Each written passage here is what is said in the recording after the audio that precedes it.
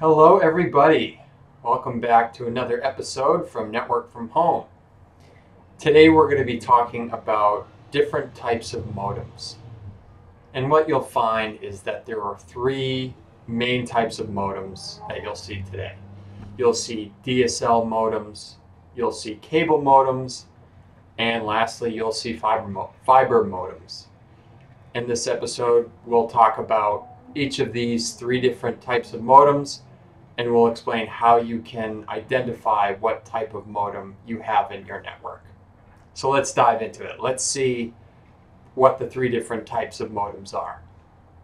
Okay, the first modem we're going to be talking about is DSL modems, or digital subscriber line.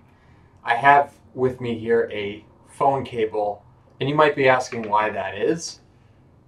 The reason for that is DSL modems use phone cables and phone lines to access the internet. With these phone lines, I'm sure if you're old enough, you've probably seen dial-up modems use the same thing. They used existing phone lines to access the internet. You won't find dial-up modems in service today just because of the slow internet speeds that they provided. DSL modems, on the other hand, the best plans can probably provide you around 100 megabits per second today. And the key is using those phone cables. So let's keep that in mind as we look at the next two types of modems here. All right, the next type of modem we're talking about today, cable modems. I have here with me a coaxial cable. I bet you can guess why that is. That's because cable modems use coaxial cables to connect to the internet. The reason they're called cable modems in the first place is due to the fact that you use the same cables, the same infrastructure that you use for your cable television.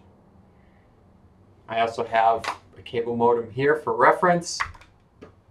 The coaxial cable here goes right into the back of the device. Here is the coaxial cable connection. That's how the modem connects to the internet.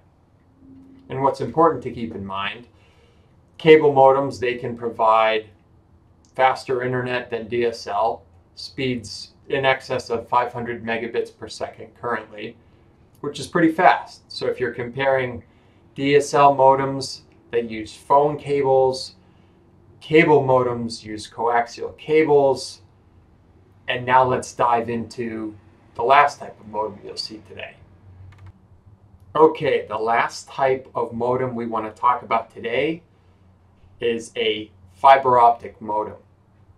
And when compared to the first two types of modems that we talked about, DSL modems and cable modems, fiber optic modems are different in the sense that rather than using electricity to transfer data, they use pulses of light. And as a result, they are a lot faster. The fiber optic internet plans are faster, and as a result, fiber optic modems can support much faster internet speeds. So I don't have anything to show you today when it comes to fiber optic modems because I don't have one.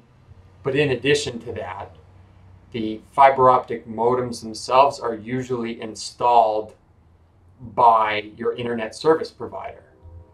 And they'll install, usually what you'll see, it's called a ONT device, I believe, optical network terminal. And that is essentially just a fancy word for a fiber optic modem. So what we're talking about here, fiber optic modems, they can support speeds up to 1 gigabit per second currently, much faster than cable modems and also DSL modems. You can find them online if you want to buy them, but they're few and far between because of the fact that internet service providers usually install them. And those cables, fiber optic cables, are different than anything that we've looked at. It looks maybe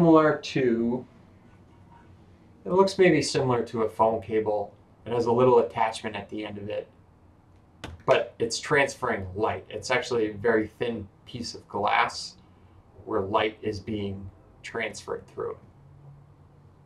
So there you have it. Those are the 3 different types of modems. Next, we'll talk about how to tell which type of modem you have in your home network. Okay, so we've covered our 3 different types of cables. How do we tell them apart?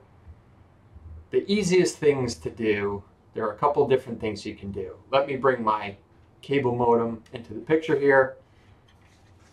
On the bottom of my cable modem, there's a sticker, and it will usually say, if you look closely enough, right up here.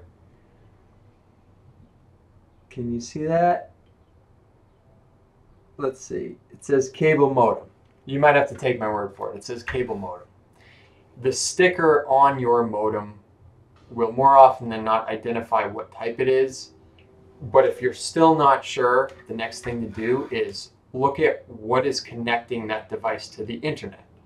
Again, with my cable modem, you'll have a coaxial cable. So this coaxial cable will connect to the back of the modem. For a DSL modem, you have a telephone cable going into the back of it. There'll be a connection for a telephone cable. And with a fiber optic modem, you'll have a fiber cable going into the modem. It's usually labeled maybe SFP or fiber, something like that. But that's a backup way. If you can't look at the sticker or potentially even the owner's manual of your modem, that will always tell you what type of modem it is. But if you want a quick and easy way, just look at the back and see how it's connected to the rest of the internet.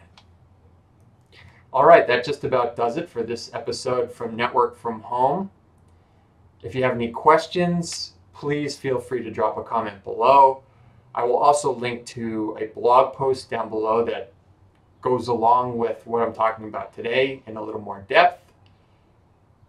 And as always, thanks for watching. We'll catch you on the next episode.